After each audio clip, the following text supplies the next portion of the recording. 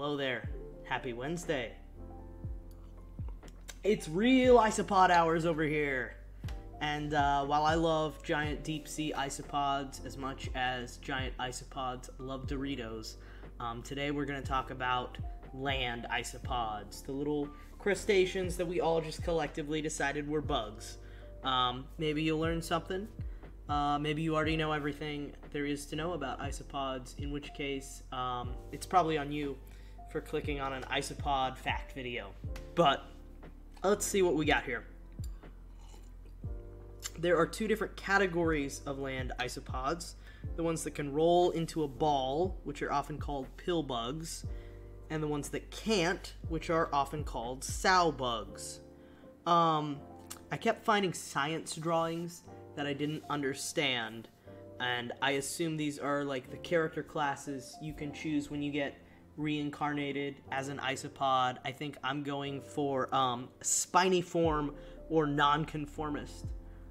These are just like really cool, and I think isopods are probably the superior life forms to us. For our first fact, not very fun, isopods can drink, or at least, absorb hydration from both ends. That's exactly what it sounds like, I think. But honestly, good for isopods, because that's probably why they're not chronically dehydrated and I am. Isopods also do not urinate and just excrete excess ammonia as gas through their exoskeleton, which is just like unfair because I have to drink liquids all day to excrete ammonia. I hate drinking water. That's just an unfair advantage. Isopods do need to remain in a damp environment to breathe because they have gills. And, at least I can breathe while I'm chronically dehydrated. That's a point for me. But isopods are adapted to land and will drown submerged in water. Which, same girl, same. Isopods have blue blood. So whatever science juice is in their blood has copper in it instead of iron, which is in the blood of most vertebrates and makes it red. Apparently there's one fish that is a vertebrate that doesn't have iron-based hemoglobin blood, but that's not an isopod, so we don't care today. I hit my microphone. That was probably awful. I like red more than blue, so I feel like I'm winning over isopods in that one category. But the Vulcans from Star Trek have copper-based blood, so debatable.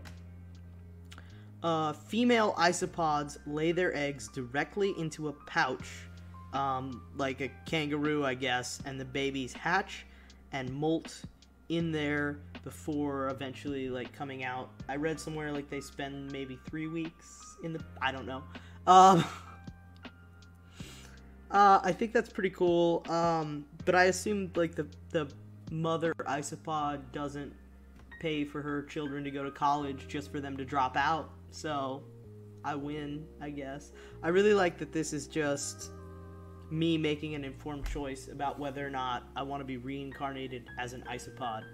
That's really just what this has turned into. But it says isopods have nocturnal habits. Same.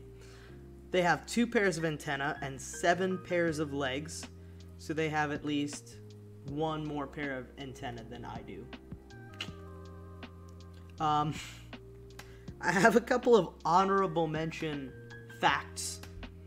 I have heard of people cooking isopods and making a shrimp sauce out of them, which personally I think isopods are too cute and I like them too much to eat them. Shrimp, not so much. Fry those bastards up. One of them attacked me at an aquarium, but it was my fault though. So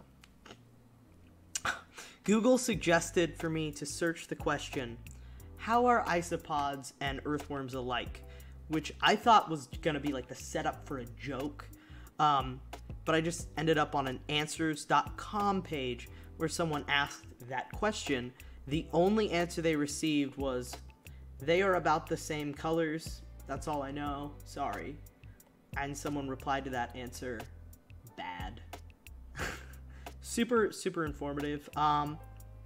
If you like isopods, I want to see them eat all kinds of different stuff, like donuts, Lactaid tablets, flaming hot Cheetos, catnip, flower pollen, all that stuff to chill background music, then check out the Isopods Eat channel. I like the channel so much that I actually made the little channel art and banner for them. I watch it all the time. It's super fun. That's all I've got for today. So remember, cows have best friends, and have a good one.